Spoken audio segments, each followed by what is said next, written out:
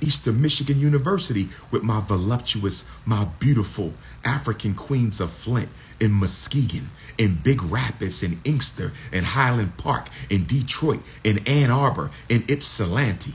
I'm going to take pictures with all my beautiful African sisters in Michigan this weekend because I'm showing the balance. I'm showing the love and the appreciation for the great divine feminine. And I need the great divine feminine to show love and appreciation for the great divine masculine. That's another contradiction. No black men on the NABJ panel, complete contradiction. And let me say this to my Chicago Africans. If I go to Costa Rica, if I get my passport and go to Costa Rica, I'm pulling up in I want to pull up in Chicago. But ain't nobody sent me any information. Ain't no protests, no march, no meetings, no rallies. Chicago, what are we doing about the Democratic National Convention? Are we really going to let Kamala Harris and Barack Obama and Joe Biden and the rest of the Democratic Party and the Congressional Black Caucus, we really going to let them come to Chicago? We're going to let them come to Chicago and disrespect us in our face, and we ain't going to show up and show out and demand some restitution from Kamala Harris. Chicago, are we really going to let the Palestinians show up in bigger numbers than the American Africans? Are we really going to let the Palestinians show us up in our own city? Chicago, what are we doing? We got to be having something going on in Chicago. Ain't nobody sent me nothing. I'm still waiting. My phone number is 215-989-9858. 21598. We better have a rally, a meeting, a conference, a think tank, a protest, a march. Chicago, you cannot do nothing at all. You are facing the most aggressive migrant crisis in American history. Black Chicago, Black Michigan. We got to stand up for our sister who was just murdered and massacred in Springfield, Illinois. We got to stand up for her. Springfield, Illinois, all Illinois Africans, East St. Louis, Illinois, all Illinois Africans. The whole Black America need to be in Chicago August 19th to the 22nd. The whole Black America need to be in Chicago August 19th to the 22nd for the Democratic National Convention. I anticipate it's going to be more buffoonery at the DNC than the BET Awards. I anticipate there's going to be more black celebrity buffoonery at the DNC than at the BET Awards. Somebody told me that the Democratic National Convention is going to out-coon the BET Awards. Somebody told me that the Chicago DNC is going to outdo the BET Awards. It's going to be a black celebrity house Negro gatekeeper circus. I said it's going to be a black celebrity house Negro gatekeeper circus in Chicago. But let me get to another contradiction. I want to talk to black men and black women on this next contradiction. I want to talk to black men and black women on this next contradiction. I'm trying to understand how we don't have a single independent black hospital that I'm aware of. We don't have any grassroots black banks. We got black banks, but they're bourgeoisie. They're run by black bourgeoisie. We don't have a single grassroots black bank. We don't have a single grassroots hospital. We don't have a single grassroots supermarket. We have almost no real independent grassroots black schools. We don't have any grassroots manufacturing or distribution network, but y'all raising millions of dollars for a woman who's only black when it benefits her. I want to deal with this contradiction. Let's deal with the contradiction of black men and black women raising millions of dollars for Kamala Harris's presidential campaign. But you ain't got the same energy to build schools. You ain't got the same energy to build banks. You ain't got the same energy to build hospitals. You ain't got the same energy to build supermarkets. You ain't got the same energy to create jobs so black men don't have to kill each other on the streets. You ain't got the same energy to create a black distribution network. You don't have the same energy for black manufacturing, but you got millions for Kamala Harris. Mixed race Africans who you say are not black, but you raising millions. Can we please expose the contradictions in the black community? Can we please expose the contradictions in the black community? Now, as far as you voting, I've never told a single Negro not to vote. I've never told you not to vote, just like I've never told you not to go to church. I've never told you not to vote, just like I've never told you not to go to church. I've never told you not to vote, just like I've never told you not to go to church. What I told you is your vote will never matter to the black community until it is organized. I don't care if Donald Trump win. I don't care if Kamala Harris win. The results for you will be exactly the same. I don't care if Donald Trump win. I don't care if Kamala Harris win. The same governmental agenda against the black community will be carried out irrespective of whether the White House is painted blue or the White House is painted red. It doesn't matter if the White House is painted blue or if the White House is painted red. They're going to do the same thing to us regardless of who the president is. They did the same thing to us under Barack Obama that they did to us under George Bush. They did the same thing to us under Barack Obama as they did to us under George Bush.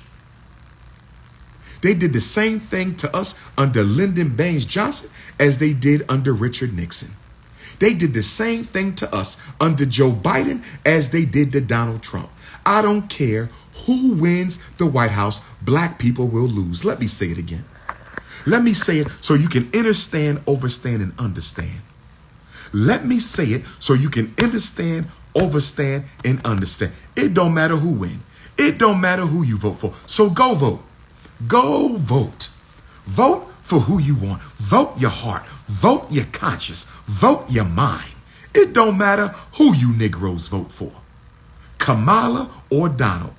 Kamala Harris and Donald Trump are going to do the same thing for black people, and that is nothing. Nothing at all. The Republicans and the Democrats have the same agenda for black America. The only difference is the tactic. Republicans are honest. Democrats practice deception. Republicans are honest. Democrats practice deception. Republicans are honest and Democrats practice deception. That's right. Same agenda. It don't matter who wins. Do you remember Kamala Harris tweeting out a picture about supporting minority businesses? In the picture had about a dozen minorities and not a single black person. Who remembers the infamous Kamala Harris minority small business tweet? Who remembers that tweet? I'm going to post it so my Democratic Party plantation slaves don't forget. Does anybody remember Vice President Kamala Harris tweeting out a picture of minorities who own businesses, saying her and President Biden support minority businesses, and she didn't have a single black person in the picture? Who remembers that? Who remembers the infamous Kamala Harris tweet? A whole bunch of minorities, not a single black person. I'm going to tell y'all what she's going to do. She's going to bring back diversity, equity, and inclusion. Kamala Harris is going to bring back diversity, equity, and inclusion. But guess what? You will still be excluded because you don't understand how diversity, equity, and inclusion goes. She's going to include the East Indians, her family and race. Kamala Harris is going to take care of the East Indians, her family and race. Kamala Harris is an East Indian presidential candidate. She's going to take care of the East Indians. She's going to take care of the Asians, the Chinese. She's going to take care of the Latinos, the Native Americans, the immigrants, the rainbow gangers, the feminists. Guess who's going to be left out? Guess who's going to be left out of diversity, equity, and inclusion? Guess who's going to be left out? the black folks. She's going to have one token Negro on her presidential cabinet. She's going to have one token Negro who's probably going to be mixed race. Oh, yes. Oh, yes. She's going to have a token Negro. Everybody else is going to be people of color, but only one black person. In other words, you will be a minority amongst the minorities. You will be a minority amongst the minorities. You will be a minority amongst the minority. Oh, yes. She's the diversity, education, and inclusion president. She's the diversity, education, and inclusion president. And guess what? She's going to include every color except yours. Remember what she said in that interview? We can't do stuff just for black people. We can't do stuff just for black people. But you did stuff just for homosexuals. You did stuff just for Asians. You did stuff just for Native Americans. You did stuff just for transgenders. You did stuff just for immigrants. Look what y'all doing for the migrants. Look what y'all doing for the migrants. They getting child care. They getting free housing. They getting work permits. They're going to have voting rights. Look what y'all doing for the migrants, and they are not even American citizens. And you know what? I heard a Democratic Party plantation Negro ask Kamala Harris what she's going to do about the migrant crisis. I heard Al Sharpton, Jesse Jackson, Benjamin Ben Crump. I ain't heard the Kappas, the Alphas, the Sigmas, the Qs. I ain't heard the Zetas, the AKAs, the SG Rows, or the Deltas, the Iotas. I ain't heard the Congressional Black Caucus, the Urban League, the NAACP. I ain't heard not near a black bourgeoisie ask Kamala Harris, what is she going to do about the migrant crisis that's purging New York and Chicago of black people? Guess what? We're going to get more migrant crises under Kamala Harris. How much y'all want to bet? How much y'all want to bet? There's going to be a crisis in India. Who wants to bet me some money right now? Who wants to bet me some money right now? There's going to be a crisis in East India, and Kamala Harris is going to bring 1 million East Indians to America to purge out the black cities. Y'all don't hear me though. Y'all don't hear me though. Y'all don't hear me though. You have a white man running against an East Indian woman. You have a Caucasian racist running against an East Indian racist. That's what you have. That's what you have. Now, some of y'all say, wait a minute, Dr. Umar. Wait a minute, Dr. Umar. I thought you said mixed race Africans are African. Yes, but they must be biologically and psychologically African. Let's look at Kamala Harris's ancestry. Her father is mixed race, Jamaican African, and East Indian. Now, my Jamaican Africans, I want y'all to speak up on this. Where my Jamaican Africans, I want y'all to speak up. I want my Jamaican Africans to speak up on this. We do have a lot of East Indian Jamaican Africans in Jamaica. We have a lot of mixed race, East Indian, and Jamaican Africans in the land of Marcus Garvey. And if my Jamaican Africans are being honest, many of the mixed race East Indian Jamaicans consider themselves better than Jamaican Africans. I know because I've been to Jamaica plenty of times. The mixed race East Indian Jamaican mixed race. Where my Jamaicans at? Where my the mixed race East Indian Jamaicans, the mixed half black, half East Indian, the mixed race Indian Jamaican Africans consider themselves better than regular Jamaican Africans. This is a fact. The mixed race East Indian Jamaican consider themselves better than the everyday Jamaican. That's who Kamala Harris's father was. That's who Kamala Harris's father is. He was a mixed race East Indian Jamaican African. He was a mixed race East Indian Jamaican African who thought he was better than regular Jamaicans. He raised his daughter to think she was better than regular Jamaicans because of Kamala Harris really considered herself a Jamaican African. If Kamala Harris really considered herself a Jamaican African, if Kamala Harris really considered herself a Jamaican African, why don't we hear her pushing the Honorable Marcus Messiah Garvey?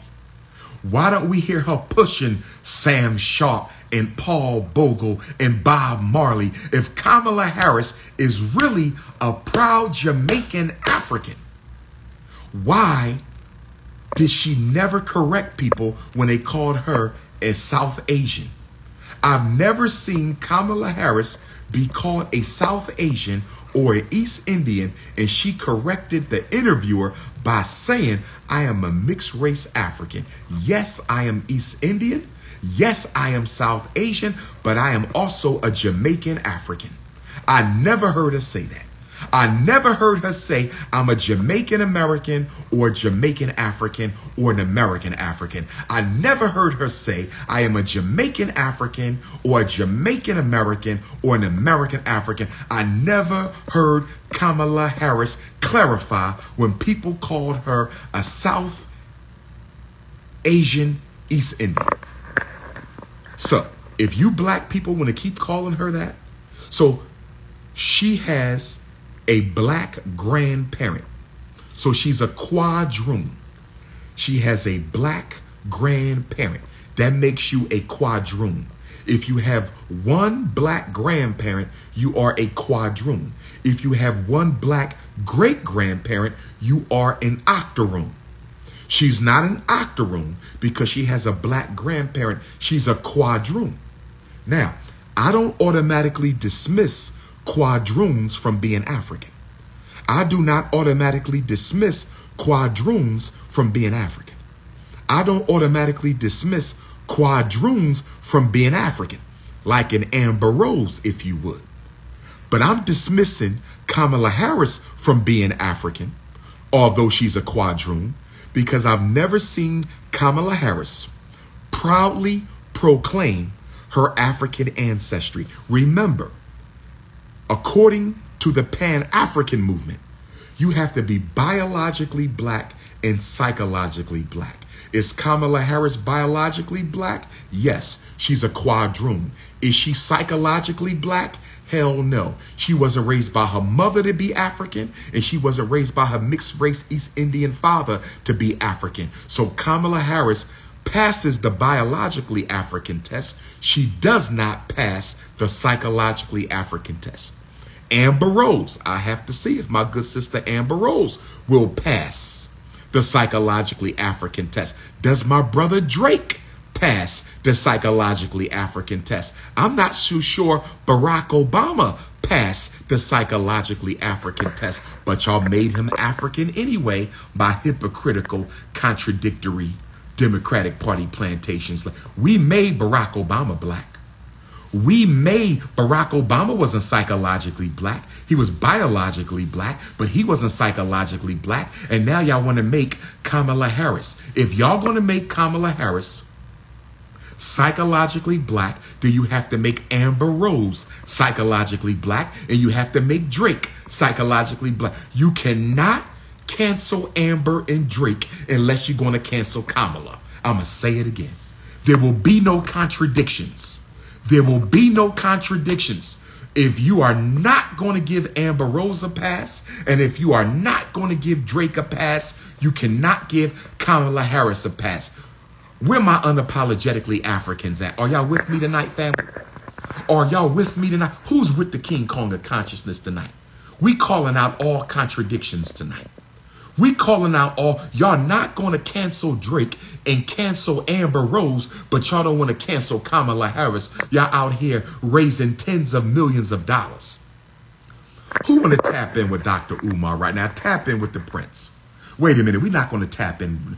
I need to expose a couple European contradictions. Let me expose 3 Caucasian contradictions.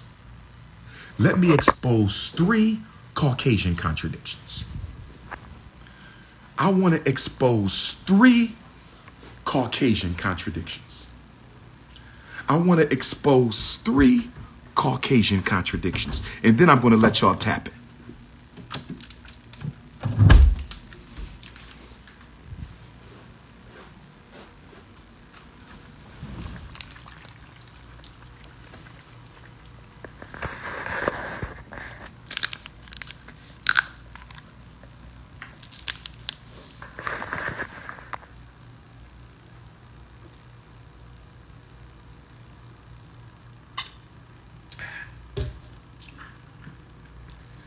Candace Owens is a Republican Party plantation slave. Roland Martin is a Democratic Party plantation slave. Those are the 2 black community plantation whips. They are the whips for the black community. Roland Martin is the Democratic Party plantation whip for the Negroes, and Candace Owens is the Republican Party whip for the Negroes. Now let me expose 3 Caucasian contradictions. Reverse racism. Neanderthal nation, feel free to tap in on this. Caucasian nation, feel free to tap in on this. Feel free to tap in. And then you have to leave once I go back to, but I want y'all in on this. Caucasian nation, Neanderthal nation, Snow Bunny Mafia. I want you in on this. I never told you not to vote. You don't have to tell me you're voting.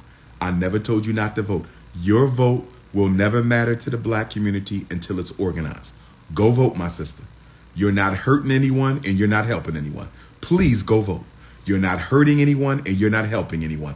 Please go vote. You're not hurting anyone in the black community and you're not helping anyone in the black community. Please go vote. Now, Snow Bunny Mafia, contradiction number 1. There's no such thing as reverse racism. Reverse racism is a lie, a scam, and a front. Reverse racism is a concept invented by Caucasians so they can play the victim card. Oh, yes. Y'all say we like to play the race card? Well, guess what? Y'all like to play the victim card. Y'all say we like to play the race card? Guess what? Y'all like to play the victim card. Y'all say we like to play the race card? But guess what? Y'all like to play the victim card. Reverse racism.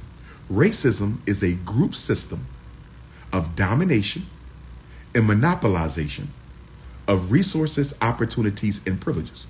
In order to be a racist, you must be part of a system that is able to disenfranchise an entire group of people. If you don't belong to a system that is able to disenfranchise an entire group of people, you can't be racist. Black people have no system of control whatsoever over Caucasians. Black people have no system of control whatsoever over Caucasians. We can't miseducate your kids. We can't hurt you at the hospital. We can't deny your mortgage. We can't stop you from getting a student loan. We can't keep you out of college. We can't give you a long prison sentence. We can't do that. Now, some of y'all are going to say, what about the black judges? What about the black loan officers? What about the black school teachers? They work for white institutions.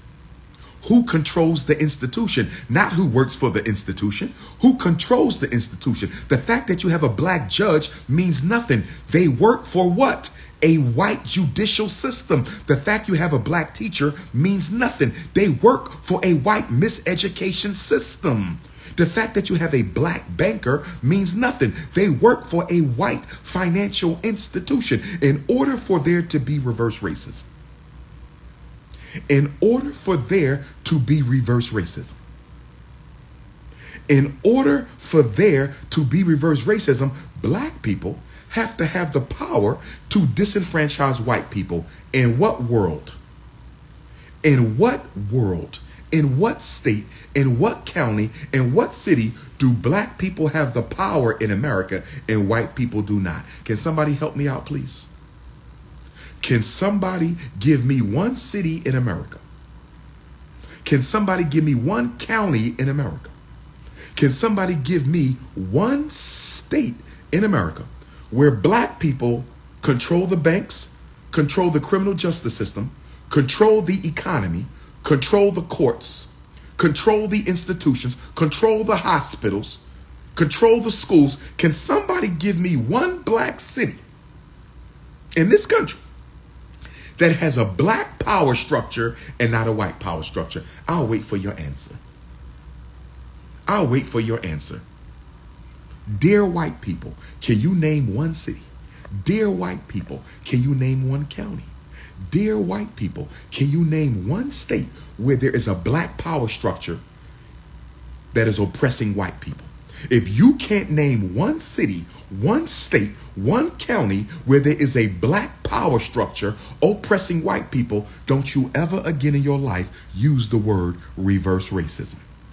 Don't you ever again in your life use the word reverse racism. That is a complete contradiction. Reverse racism. Nothing could be further from the truth. Nothing can be further from the truth. Let me expose another Caucasian contradiction. Let me expose another Caucasian contradiction. Anti-racist training. Y'all be just making up shit. You white folks be just making up shit. Anti-racist training. So according to anti-racist theory, and you do got Negropeans who support this nonsense. According to anti-racist theory, you can teach somebody not to be a racist. Lord have mercy. Lord have mercy. You can teach somebody not to be a racist. Can somebody please email me the anti-racist curriculum? I want to look at this. Can somebody please email me the anti-racist curriculum that will teach white people to stop dominating, monopolizing, controlling resources, privileges, and opportunities? Can somebody please send me the curriculum? Can I please see somebody's anti-racist curriculum? I want to see how exactly y'all go about removing racism from the white psyche. I need to see this. Because according to anti-racist training, you can stop a white person from being a racist. Can somebody please show me the curriculum? Another contradiction. Another contradiction. Another contradiction. Another contradiction, brothers and sisters. We got to deal with it. I'm going to do one more white contradiction. I'm going to do one more white contradiction. Y'all ready for this one? Y'all ready for this one? White guilt. I don't know who the hell came up with this bold-faced lie. White guilt? What the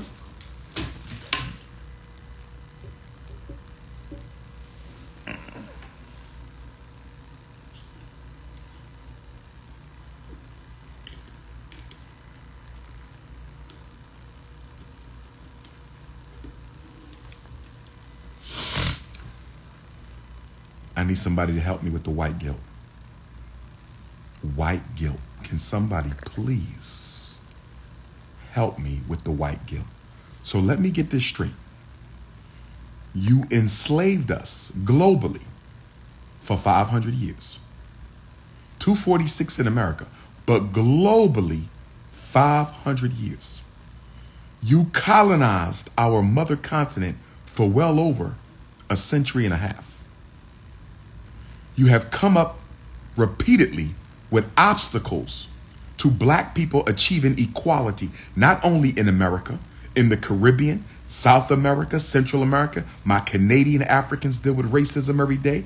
My British Africans, my French Africans, my Austrian Africans, my Africans in Ireland and Scotland and Sweden and Norway. My Africans all over the world, Australia, even in Africa, because y'all still control our economies. We deal with racism. You have never taken a break from being racist for 500 years. You have never taken a break from being racist for 500 years. You have never taken a break from being a racist for 500 years. As soon as slavery was over,